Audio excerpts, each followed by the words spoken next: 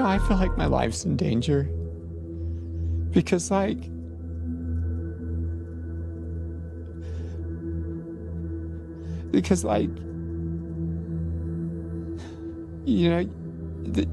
he said that the laws that were in California would make a victim have like $1 million or something, or a couple million, and they should have that because it takes a hell of a lot to get your innocence back and feel vindicated when it's been hid by the institutions that are supposed to protect you and love you. And he said that not in his lifetime would the statute of the church had such control over the laws in Utah to keep victims from coming forward, that not in his lifetime would that change. That because of the statutes, they could never come forward. And I, as a victim, and I know that the craziness leaves you when you're validated and the bad people are held responsible. And when in my book now, if a pedophile's bad, but if you're an institution hiding it, you're just as bad, especially if you're doing it to thousands and thousands of people for money. And the thing about Tim is just that, like, he says not in his lifetime, they get the church would pay $20,000 or $40,000 after sending someone through hell for coming forward. And I seen online on Facebook that this thing that said, like, if you're a victim of abuse in the Mormon Church, those people, they wanted me to sign up. They were going to sell my rights as a victim of abuse in the Mormon Church to somewhere. They just sell them really quickly to another attorney, and then these people, it looked like they would just lose a case, and then I could never retry my case. I could never be validated.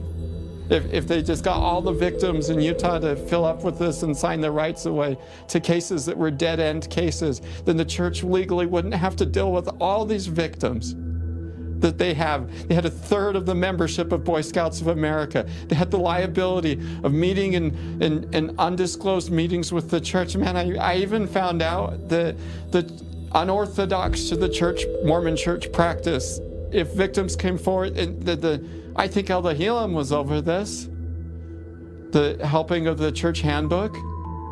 The church handbook developed in the 1990s and 2000s.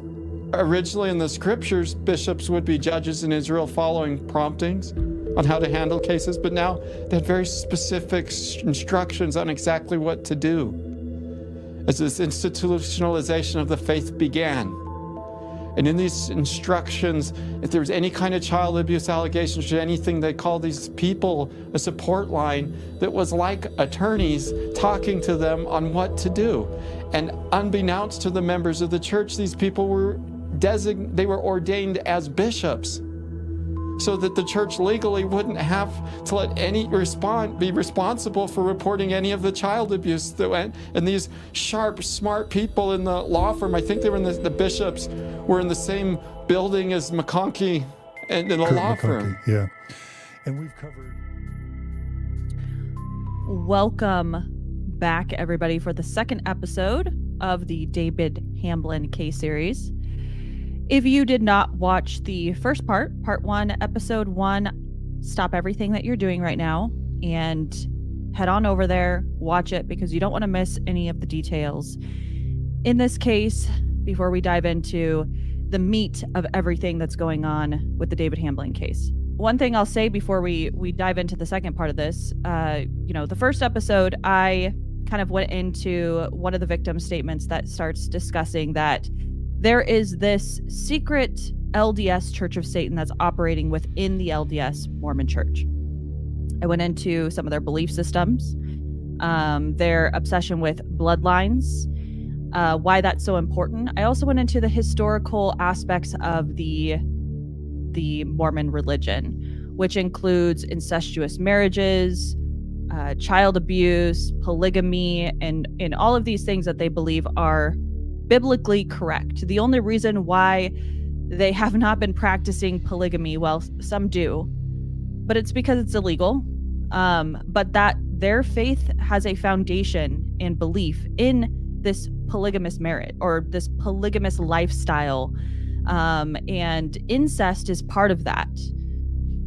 If you look up Adam Paul Steed, he plays a intricate role in the downfall of the Boy Scouts. How there was I don't know if people remember this, but in the Boy Scouts, there was this period of time where all these victims in the Boy Scouts, you know, all across the nation, I think there was like 87,000 reported cases when this, you know, all came out, that there were people being abused within the Boy Scout community.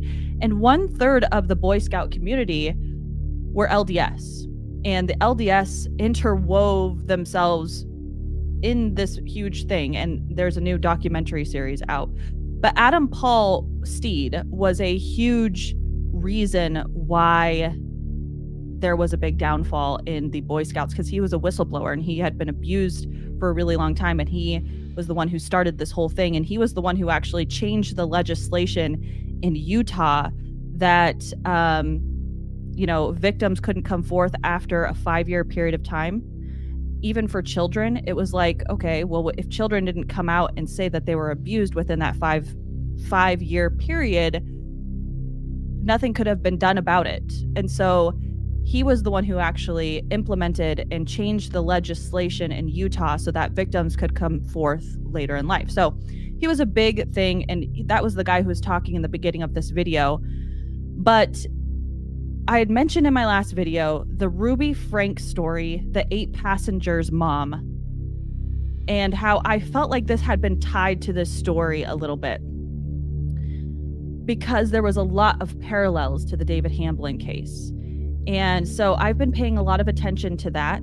And as I've been uncovering stuff, I'll share it with you guys too as I'm going along this case. But that interview that he was giving, he was actually talking about how he was abused and how Jody Hildebrandt, which is the other woman in this Ruby Frank case, both of the women got arrested.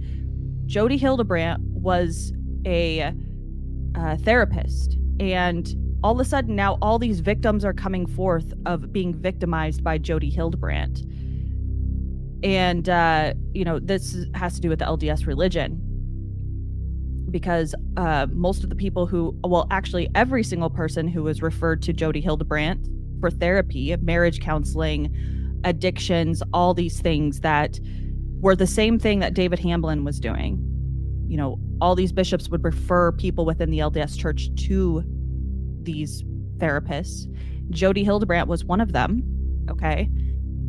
And the more I'm diving into that, Ruby Frank, a lot of people are giving Ruby Frank, you know, the limelight, but Jody Hildebrandt is a monster, like a monster.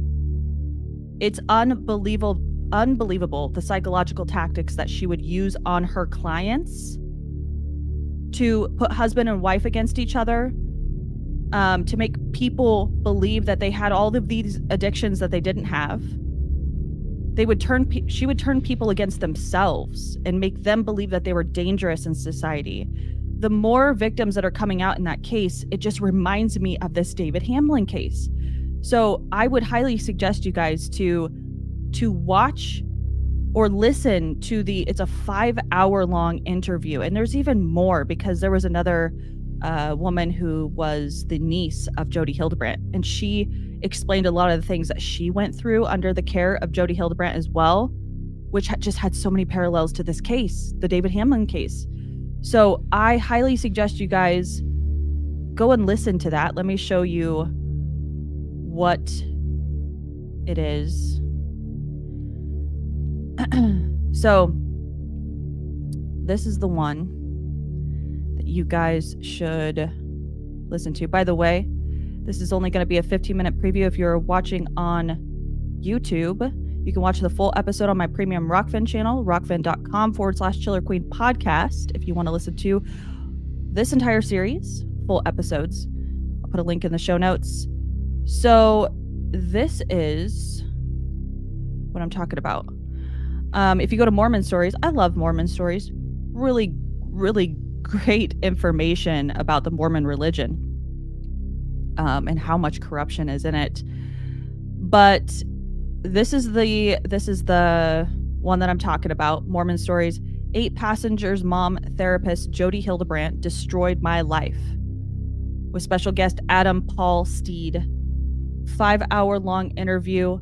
Definitely listen to it, because if you're going along with this case with me, you're going to see so many parallels in people, powerful people, talked about across the board who might potentially be a part of this LDS Church of Satan that these victims in the David Hamblin case had been talking about and outlining what they do, what their roles are, the positions that they play in the Mormon religion, the LDS Church, the Native American Church. There's a lot of parallels and connections in people that I feel like this is a huge spider web, and it's going to be a lot to cover. So, hold on, let me show you this too. I'll show you. What am I doing here? Like I told you, not very tech savvy. Okay, so he has a lot of stories, Mormon stories on this 8 passengers person, or the Ruby Frank story. This is the other one I highly suggest you guys watch. It's niece of 8 passengers, mom therapist Jody Hildebrandt speaks out. Jesse Hildebrandt. It's episode 1808. If you guys are interested in that, that's a 3-hour long conversation. Check that out. Without further ado, we are going to get into this this David Hamblin case here. Okay. All right, so we are continuing, like I said, everything that we covered last time. Why aren't you sharing? Okay, 1 second. Give me a second here.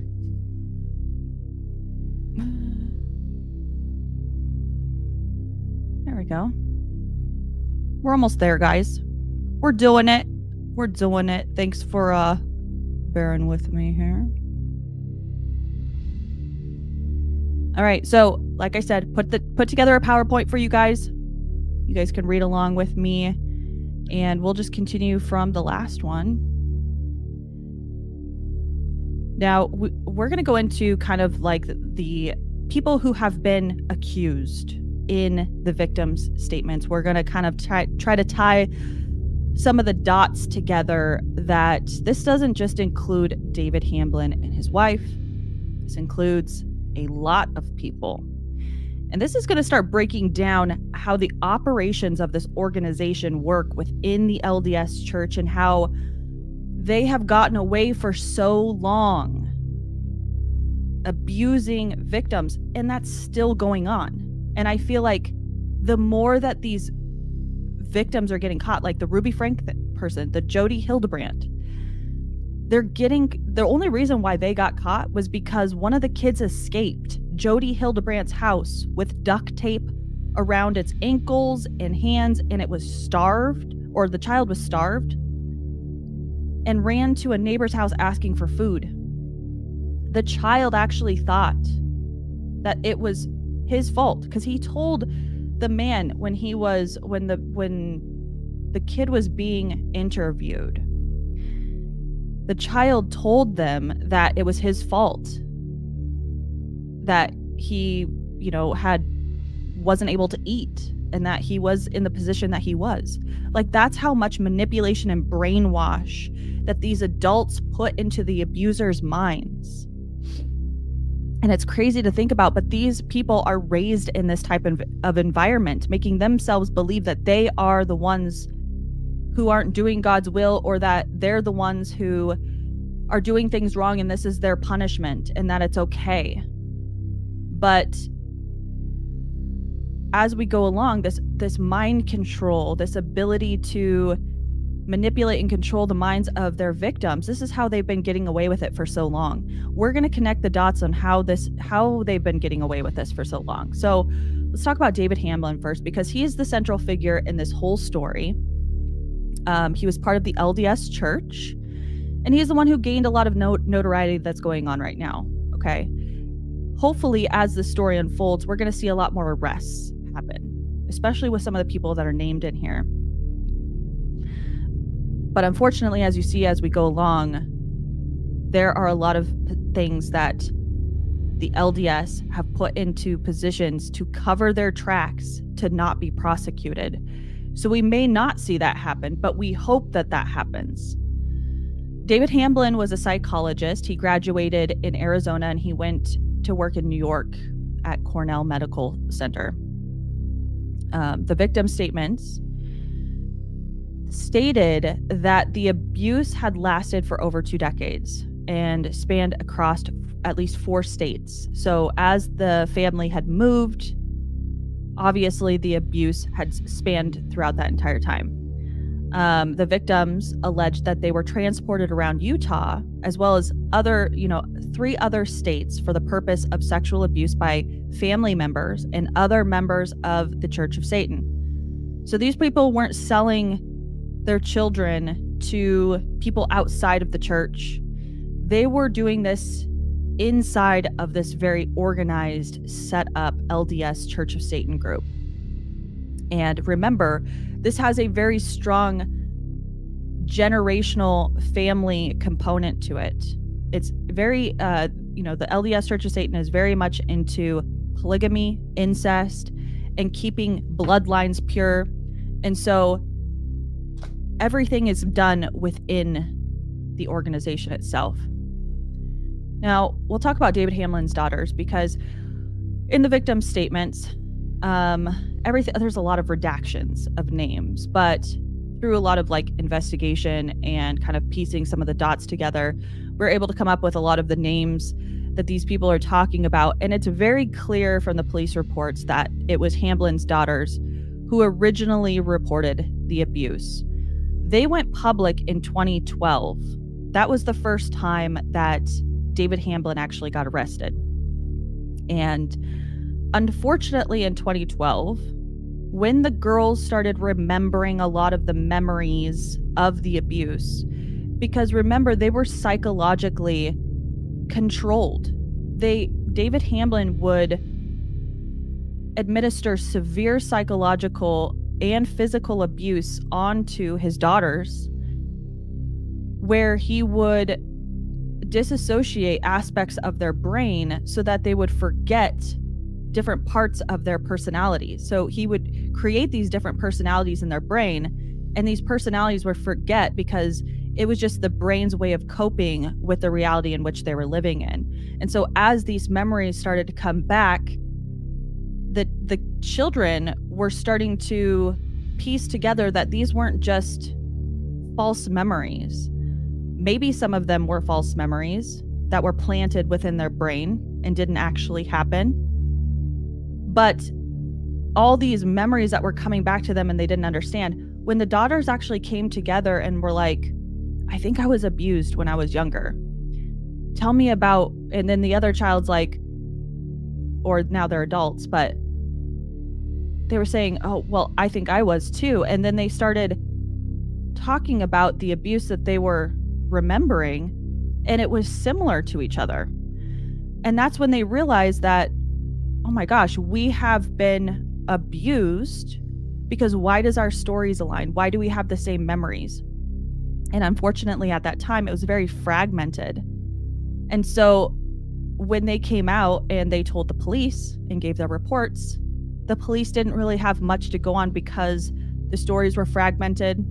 They didn't have the whole picture, and it also lacked a lot of evidence at that time. So at that time, they dismissed the case without prejudice, meaning that they could open the case at a future date if they got enough evidence. But the odd part about that too is that during that investigation, David Hamblin, so the police were trying to gather evidence on the case.